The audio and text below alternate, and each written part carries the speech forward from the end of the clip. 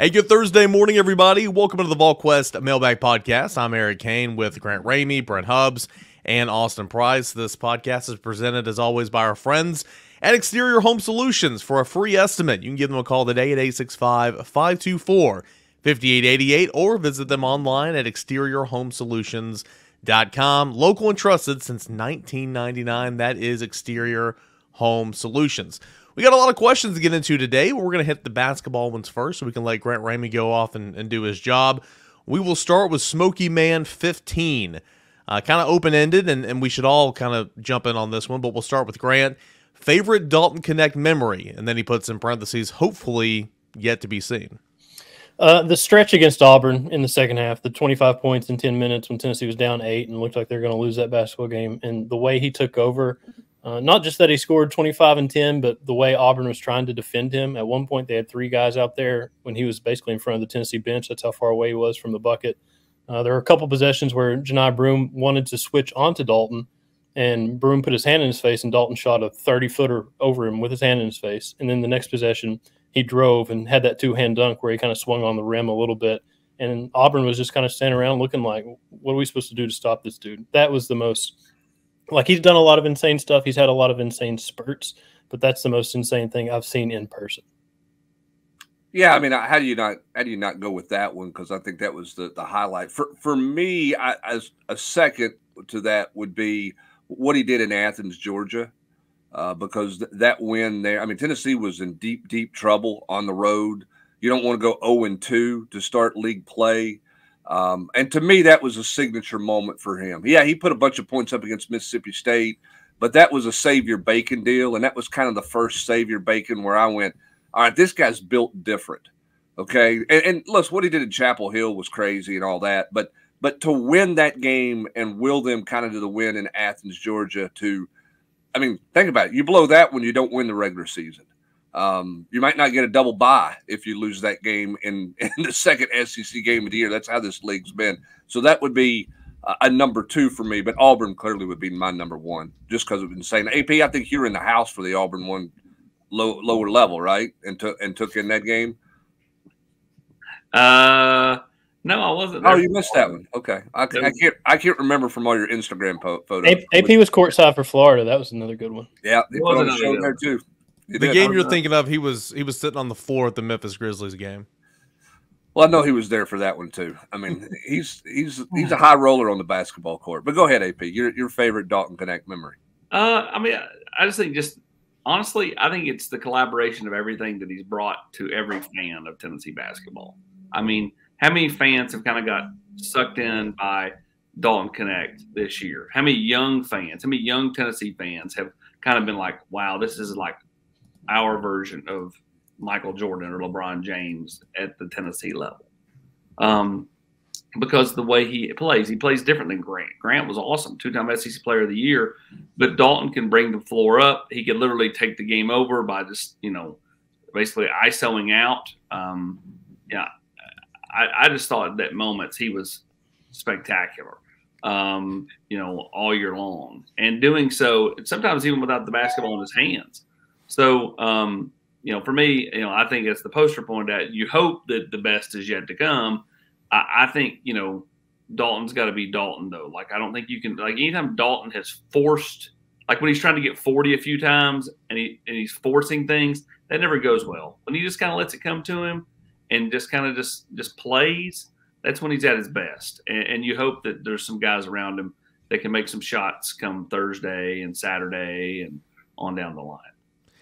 Yeah, you can certainly pick your poison on which game you want to go with or which stretch you want to go with. I think the first thing that jumped out of my mind when I read the question was, and it was in a game that didn't count, but it was that exhibition at Michigan State, just because we were introduced to this guy, and it's like, oh, well, for the common fan, I mean, for those not following the program or around in summer workouts and everything, we knew who Dalton Knecht was, but you saw him go out there and do what he did, scoring 28 at Michigan State, and you're like, wow, this could be a fun little ride here, and it certainly has been. I think a lot of people that night thought, okay, but is this another Tyreek Key from a year ago down in Texas? You know what I mean? Like, Right. Tyreek Key went bananas down in Texas. And well, but remember this, Grant. I mean, you've talked to Rod Clark for the story. You've talked to Rick Barnes about Dalton Knecht. I mean, that was the game for them that changed. Okay, what do we have in this guy? Because he had been good in practice and made shots, but he hadn't played with that kind of intensity and hadn't played at that level until they got to the Michigan State game. I mean, Rick Barnes has said that's where it's like, okay, he's different, right? So that was the game for them. And get ready to roll your eyes, Tennessee fans, but Rick Barnes said he was different because of how much effort he put in on the defensive end, and he just hadn't seen that at that point through the summer. So that was the difference for him. It wasn't the shot making. It wasn't the transition behind the back, huge dunk over Malik Hall. It was how much defensive effort he put in. But I agree with Eric. It's more than just the dunk for me, too. It's the 28 points and the shot making that he kind of put on display there that you kind of started to get a little bit of a hint that this guy, like Hub said, might be different. Yeah, my second option would be what he did against Carolina, just because, nostalgia. Sure, I mean I know Carolina's obviously a good basketball team this year, but it's against Carolina and on that stage and all that. But he's certainly had a couple of good ones. We'll go to Pine. Which favors? Say what? He's had a lot more than a couple. I mean, oh yeah. His answers in the South Carolina game to win the SEC regular season title. I mean, every time South Carolina made a play, he had an answer on the other end of the court. I mean, he didn't score 40 in that game, but man, his buckets to stymie their runs down there was terrific. I mean, it's just been unbelievable to watch. Hopefully it's still got a lot of legs left in it for Tennessee. It's 6 games of 35 points or more. Is that right, Grant? Yes, that's correct. It's incredible. Let's go to Pine. Which favors the Vols basketball in the tournament more?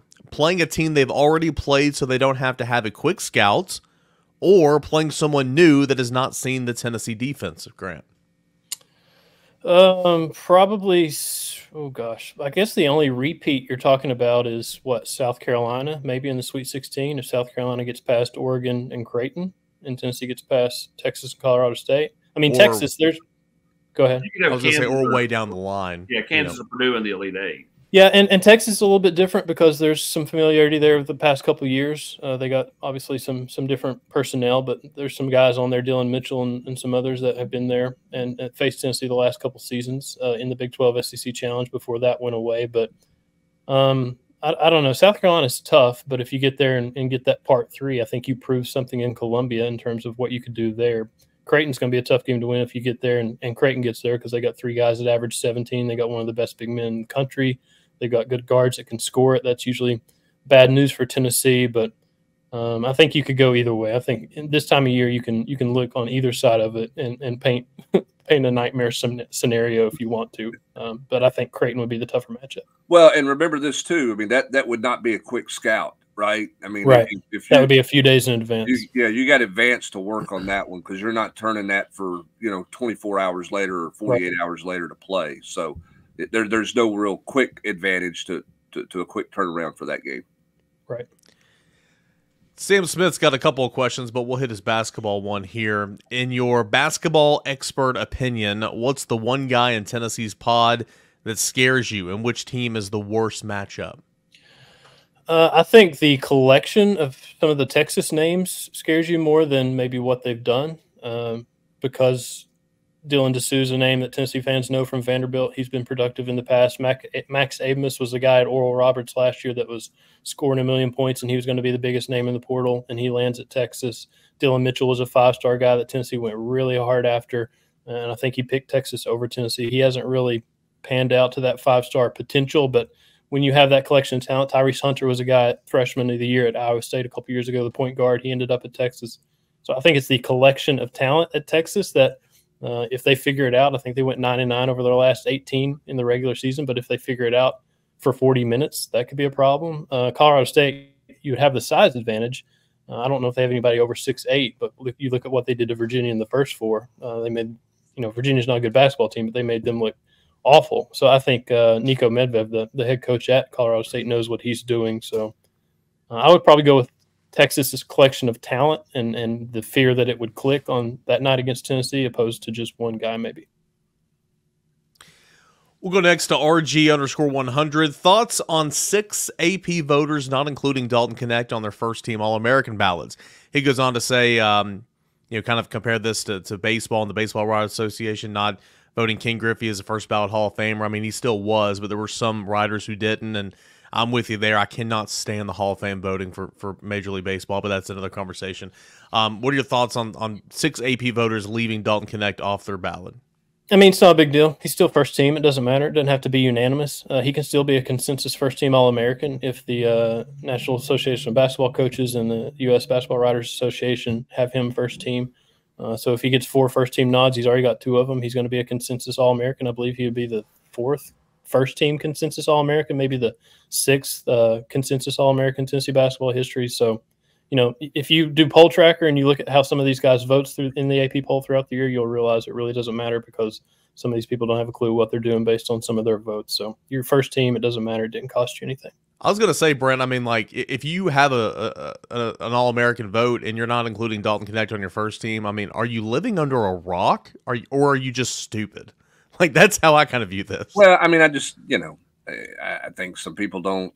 They just throw something together at the last minute that you know, right against the deadline, and you know, don't research anything, don't look at anything, and you know, maybe you don't watch enough games or don't watch enough highlights. You know, I don't put a whole lot of stock in those deals. I mean, I've been, you know, I've been a voter before on that kind of stuff, and it's hard to do because you don't watch a ton of games, and you know, you don't pay enough attention probably to everything around the country because of your own job, right? I mean, it's hard to go back and see some of that stuff all the time. But yeah, I mean, I think it's crazy that he didn't make somebody, you know, 6 guys ballots, but that it doesn't shock me that he didn't make 6 guys ballots, given what we've seen out of you know, the voting polls of all sports over the last decade and a half.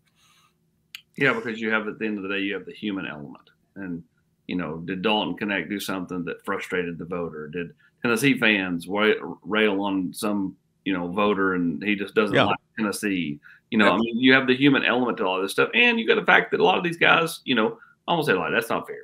There are some people that just kind of skirt by, you know, with their name, whether that be media guys, that be with coaches that have built up a reputation and then kind of start to tail off just because they get older and don't get as motivated. So I mean, like I would never worry about it. I mean, as long as if he ends up being a unanimous consensus first team All-American, that's all that matters. It doesn't matter if collective 14 people didn't vote for him throughout the process. Who cares? Last one for Grant here, and then we'll shift gears and talk more football.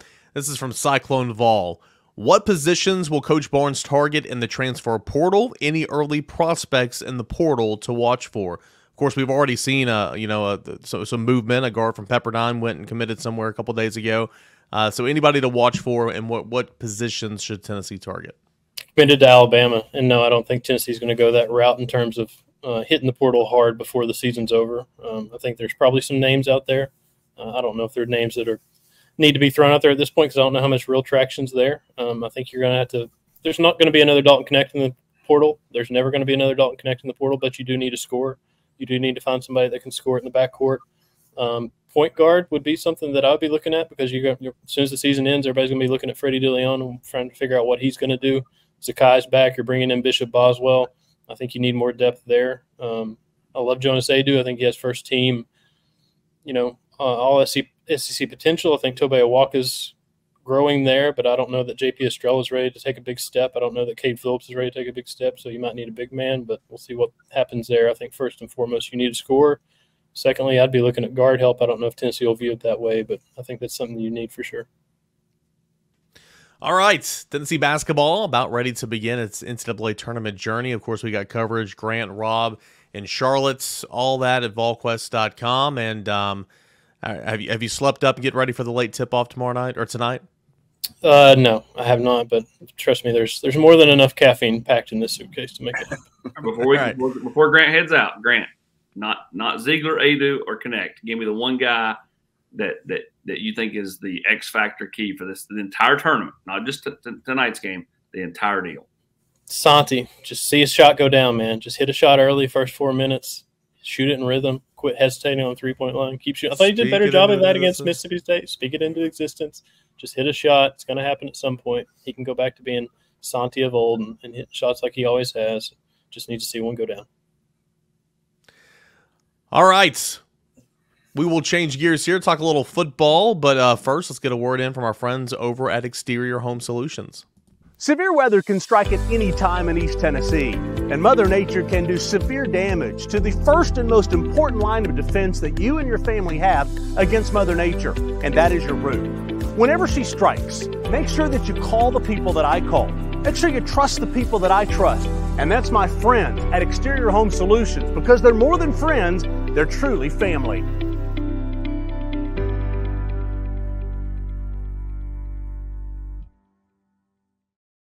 That phone number for Exterior Home Solution is 865-524-5888. You can go visit them online at exteriorhomesolutions.com as well. All right, we get back into your mailbag questions. Let's go to BigEasyVol. Will Boo Carter have an impact this year, AP?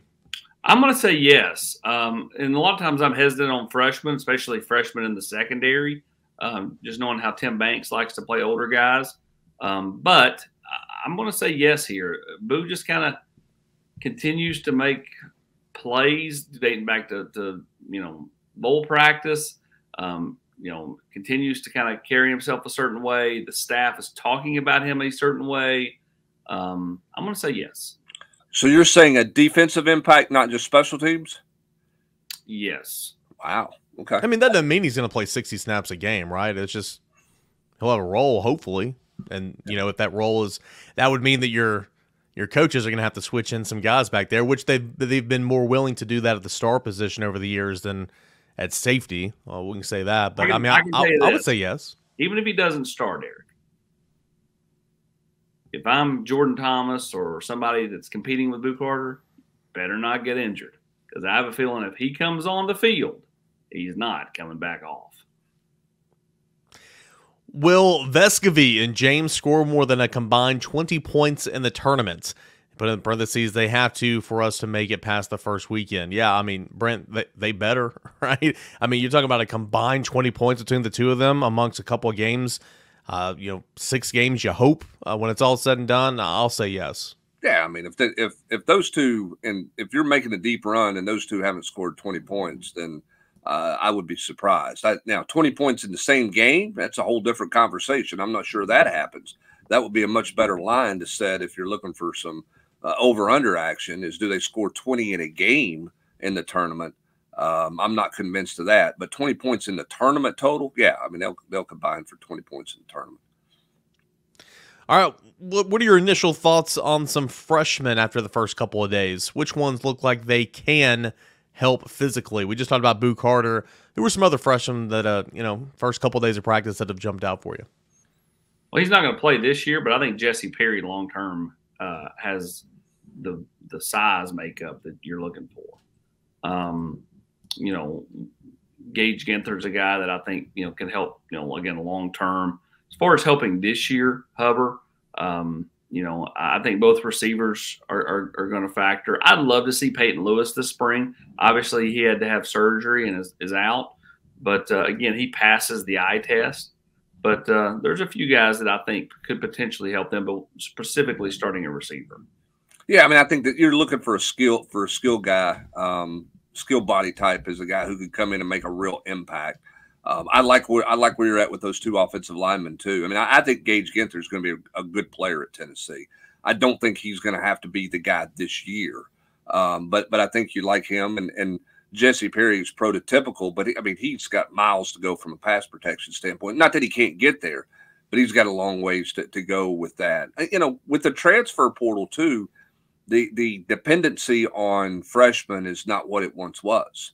Because if you've got a need and you're going to have a need there, do you just say, okay, we're going to turn it over to a guy who's fresh out of high school, or do we go get help in the portal, right? You go get help in the portal, and that's where it's at, and that's why you're not as dependent on some of these guys as you would be.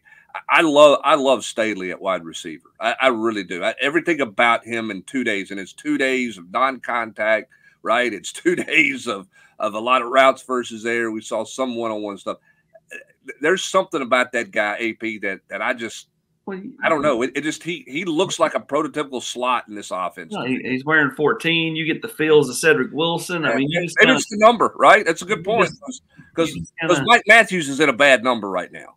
He's an 89. He looks like Steve Smith out there. We were leaving the complex yesterday. I said, I love you, an 89. He just grinned at him, and he shook his head, and he goes, don't get me started. Why did Staley get 14? And Webb, and last year they got all those high ones? Staley doesn't want 14, but, that's just they hype just literally just – it's just like he throws a bunch of dice out there, and he goes, oh, 89 for Mike, 60. No, I get it, but I would rather have 14 than 89 right now. 100%, 1,000%. If you look back at last year at the freshman receivers, Nimrod, Caleb Webb, all those guys had in the 80s, right? 81, 84. Yeah. They've never have moved off that. I can promise you Mike Matthews is moving off 89. Squirrel White used to be 80-something as well.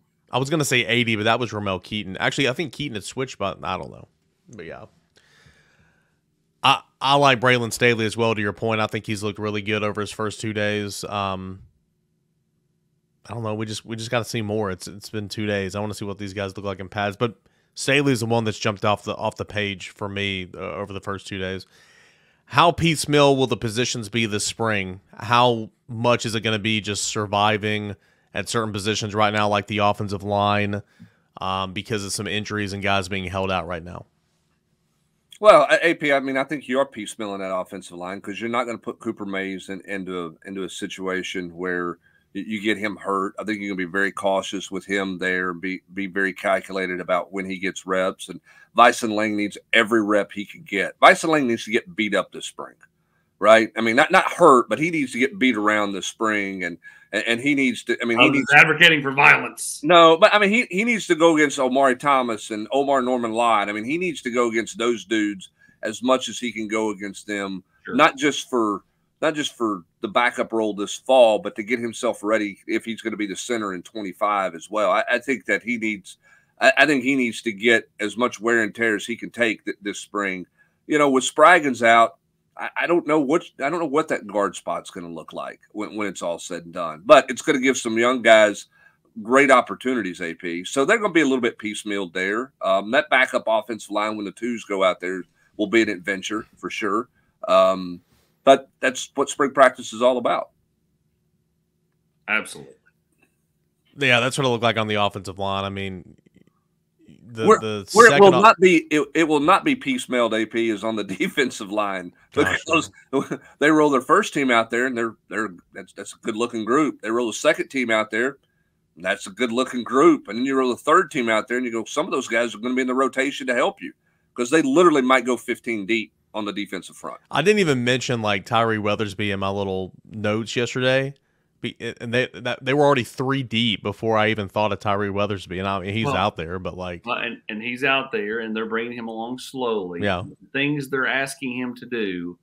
I'm told there's been no drop off post surgery than to what he was doing before the surgery, which is a great sign because I mean he had hip surgery. It's not like he had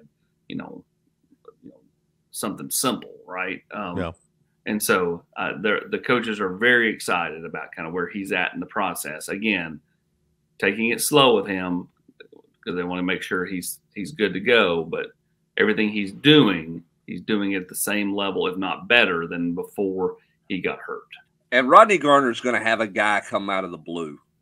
He's going to have a guy show up that's going to be heavier in the rotation that we haven't talked about a whole lot, right? Maybe it's Jason Jenkins. Yep. Somebody AP, because listen, we've covered him. You know him. I know him. There's always the one guy who that first year you think, who is this guy? I'm not sure he can help. And then he starts to come on a little bit. And then all of a sudden, here's a guy nobody talks about that's getting 20 snaps a game as a part of the rotation. Somebody's going to emerge there. Maybe it's Joshua Josephs who had an okay sophomore year. Maybe it's him. Maybe it's Jason Jenkins. Somebody's going to come out of that group that we're not talking a whole lot about right now. Well, I mean, you need Josh Josephs because James Pierce is going to get so much attention. So you need Josephs or Caleb Herring or somebody. Josephs, I know, in talking to the coaching staff, has had a really good offseason. It's good for him. It's good for him because, again, like you said, you need multiple Leo's guys in that spot. Think the kid from Temple will be in the secondary this season, or is he just a depth player with experience? That's Jalen McMurray. Brent, the way I look at this, it's wide open. Yes, leader in the clubhouse, Ricky Gibson, he's been here. I think we all can agree that Jamal McCoy is going to be a player. but you need more than two. And I think that there's a lot of experience, and he's one of many that's going to be out there trying to prove it. I know he was getting an earful from Willie Martinez the other day when we were out there at practice for not hustling the way he needed to on one specific rep. But I think there's an opportunity for him. Well, AP, they rotated corners last year. They played more than two corners. They tried to. They didn't play as many of the young guys as we thought, but they did rotate some at the corner, particularly before Haddon got hurt. You're right. They need more than two. Who's corners 3 and 4 on this roster? I think that's an unknown right now. For me, I think it's pretty set who the first two are. I like Ricky Gibson and I like McCoy. Then the question is, where are they at 3 and 4? AP. Yeah, where's Christian Conyer? Where's Jordan Matthews? All of those, and of course, obviously Jalen McMurray. So, and to answer his question, I think McMurray plays. I think he. I do too. I think he has a role in a rotation at corner. We'll go to NWGA Vol. Is the D-line group the healthiest position group on the football team this spring, and how important is the competition in that room to building depth behind the returning seniors like James Pierce? I know we just kind of discussed it. I mean, healthiest in terms of being out there on the field, sure, it's pretty healthy, but also just the position group in general. I mean, you go 3 deep, 3 and some change. A lot of guys in that rotation who have already played, a lot of guys who are going to continue to play. Always looking to compete and get better and try to help out James Pierce, who AP is going to enter the season as one of the best players in college football. Yeah, they are. They're extremely healthy, and I'm told that the morale in that room is the best it's ever been. That they're a super close, tight knit unit. They're a talented unit. Obviously, Tim Banks put a lot of kind of pressure on them when he met with the media. Yeah, on Tuesday. But again, I think that group can handle it because again, they're all older. You're going to have 7 or 8 guys that have to leave. Like they can't play anymore. So when you have that many players that have played that much football, they are, from a maturity standpoint, able to handle, I think, the praise. Able to handle the expectations. We're not talking about a really talented group of sophomores. We're talking about guys that are 4th, 5th, and in some cases, 6th-year players. Well, and that group probably read that quote and went, "Wow, somebody likes us," because the guy coached them every day, tells them how bad they are every rep. Now he loves them. Don't get me wrong. Rodney Garner's a great, but I mean, they're humble pie comes every day for that group when Rodney Garner starts talking, whether it's in the film room, whether it's, during a drill, whether it's, during a water break, whatever. I mean, there is constant coaching through what you did wrong more than, hey, you did a really good job with that one. And that's something you have to get used to. And I think that group has handled that. And that group can handle it really well because they're a bunch of grown men is what they have there. Now, to me, I'm curious to see where Caleb Herring is. How much of a stride does he make this spring? He flashes. What does that look like, right? Is he heavy enough? Is he strong enough? Where is he now compared to where he was a year ago? I think he's an X factor that I'm curious to see kind of what his role is and where he's at year 2 in this program. Did you get Rodney that toboggan yet? Yeah, I'm going to so I don't get beat with a cane. I mean, I love him, but I mean, AP, you always talk about me being Eeyore. I mean, you can go Rodney. I mean, you got 3 first-round draft picks. We're not very good. I mean, he's not very good. This guy's not very this. I mean, you've had those conversations. You know exactly how it goes. That's just him by nature. Oh, you're exactly right. like man, that guy had 3 sacks. Price. You just see all that went into that play. I mean, he gets all the credit, but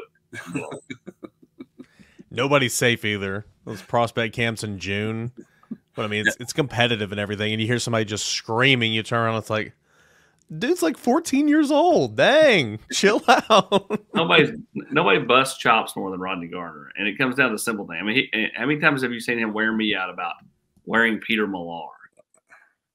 Oh yeah. I mean, he's. You got your Peter Millar on. I mean, a meeting with that position group I'm sure is a fascinating deal. And I just think you got to do it every single day. Yeah, but that's what's made him great for 3 decades. Yeah, that's why he has guys at the NFL Hall of Fame right? I mean, that's why, you know, I mean, James Pierce, you know, fought and battled through it, and look where James Pierce is now, right? I mean, it just that's the way he goes, and that's what you sign up for when you sign up to play for it. And those guys who handle it come out on the other side of it really, really much better football players and much better men, and they have for 30 years. We'll go next to UT Sportsman 16. Nate Snead's velocity was down 5 to 7 miles per hour on Sunday. Is that something physical, or is that him preserving energy knowing he's going to be pitching several innings? He's obviously at his best when he's throwing usual upper 90s. Yeah, I think that's him preserving, knowing that they're going to be counting on him to throw an extended amount of pitches, extended amount of innings, you know, anywhere from 2 to 4, maybe 5. He threw 6 innings the weekend before. I think that was him more of trying to save a little bit so he could go, but obviously for him, he's got to be at its best. And if your velocity is in the mid to lower 90s, that doesn't mean that you're your best. You got to, you know, maybe come up with a plan to maybe 6 innings isn't your forte. It's Nate Snead. Again, they're trying to figure out exactly how they want to use a guy like him. And you know, right now it looks like he's going to pitch on Sunday. It's going to be multiple innings, and as of now, it's not going to be in a starting role, but we will see. Let's go to ATL VFL. Based on observation so far, do we go after a backup quarterback this spring? Again, we've had this conversation so many times. It's tough to bring in a backup quarterback. Yes, there are outlier teams out there who have brought in multiple quarterbacks. We understand that. Brent, I think if Tennessee could get one, they would take one, certainly, because kind of where you are on the roster. I don't know how realistic it is, but if one wants to come, that they'll open the door, right? Yeah, but who's? I mean. But again, who's going to come? Like, no one's going to come, especially a guy with multiple years. Yeah, that you're going to say, hey, he's the backup quarterback. That you know, that this guy's going to be the clear-cut backup quarterback. I think it's really hard to do. So I'll be, you know, I'll be surprised if you see that. But I'll say this. I mean, with what we saw out of the Caden Proctor news this week, God only knows what's going to show up in the spring portal, right? I mean, I don't think that's going to be a common trend by any means, but we're all seeing anything is possible with the transfer portal right now. And this AP, this is where coaches are losing their mind with the portal, is the fact that you can have a guy on your campus for 3.5 months and he can turn around and leave on you again. And that's why I believe that at some point the portal rules have to shift, that wherever you transfer to, you've got to stay through a competitive season before you can transfer again. Because I think this idea that you could transfer in January and then transfer again in late April it's just maddening. I just don't know how you're supposed to manage that if you're a coaching staff. Just because you did Haller and Hilton Hill's show, anything is possible, doesn't mean you have to promote it on the podcast. I'm playing. Kevin Garnett is what I thought of. No, I agree. I mean, like, it is silly, Hubbard. I mean, like, I get it. Coaches can kind of come and go, but coaches don't, you know, come and go after the season and do it again before the next season. Like that's so, and I'm not saying that there's not their rare exception, right? Like, look at Kamal Haddon. He went to Auburn for a spring, left, you know, and came to Tennessee. But like, I don't know, man. I just don't like the whole bouncing around, and, you know, like the Caden Proctor situation. And there's a lot of rumors out there about other guys. Now, will it end up becoming true? A lot of rumors end up not coming true. Agreed. You know, I'm with you, though. I think something has to be done. I do think that you'll see a bunch of guys either trying to leverage, you know, which, you know, because, you know, the first time around was kind of right there when that 2-time transfer kind of happened. And so they didn't have as much leverage. And now I think they'll have more leverage coming out of spring.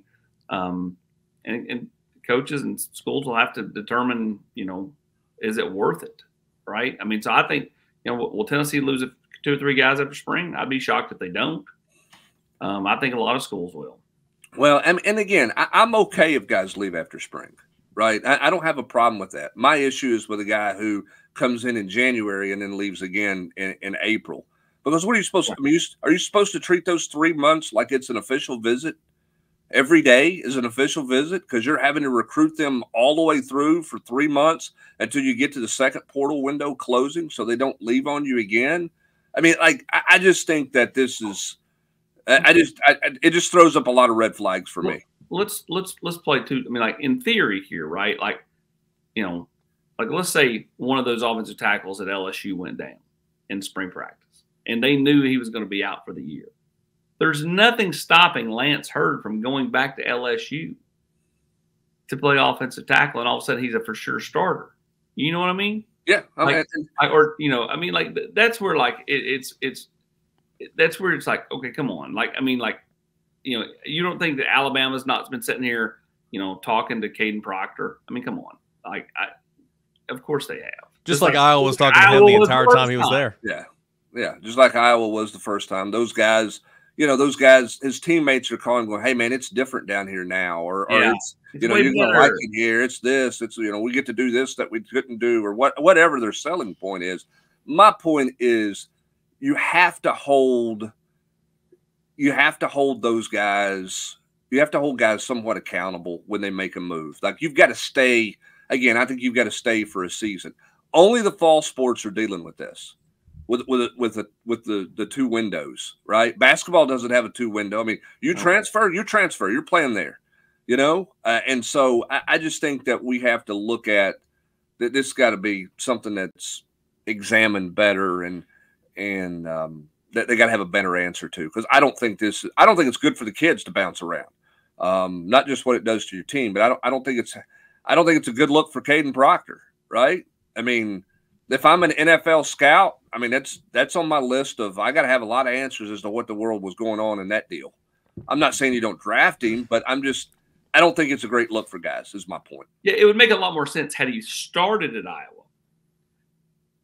wanted to leave, transferred to Alabama, and got down there and said, "Yeah, man, I just miss home," and went back home. He went to Alabama, went back home, and now it's going back to Alabama.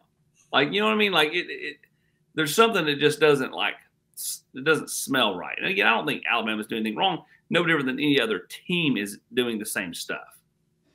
I think it's just a product of the environment that's been created. But don't worry, silver lining, Hawkeyes fans. According to your head football coach, Proctor didn't take a playbook with him, so no way to hurt the program. So that's a silver lining. Hey, is that Iowa playbook like multiple pages, or is it just like the front and back? Is it a front and back like a menu at a restaurant? Seater? I mean, what does that thing look like? After watching them in the bowl game, you telling me it's not the Cheesecake Factory? No, it's not a Cheesecake Factory menu. That's for sure. And if they had the laminate Waffle House menu, they would only have like single day selections on there. It would be it would be a small card based on what we've seen out of that Iowa offense. Oh, all right. We'll get a couple more here. We'll go to one from Andrew Akins. Is Sham going to be a full-time guard, or will he be a Swiss Army knife, just plug and play like Cade Mays or even Dane Davis?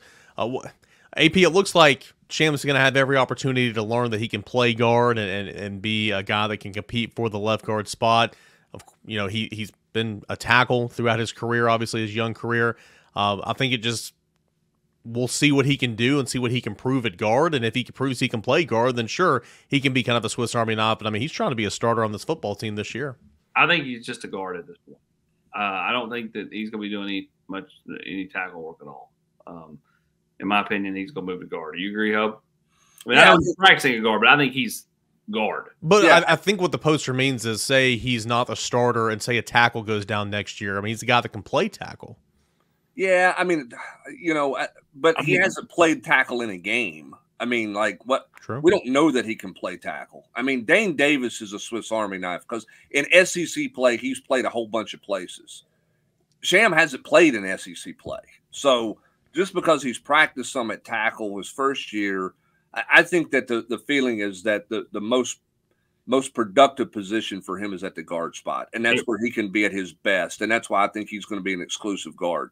If Sham started at left guard, he would be the first offensive lineman that was recruited out of high school by this staff to start and really play any meaningful snaps. Like, I don't count like when you go in, you're up 55-0.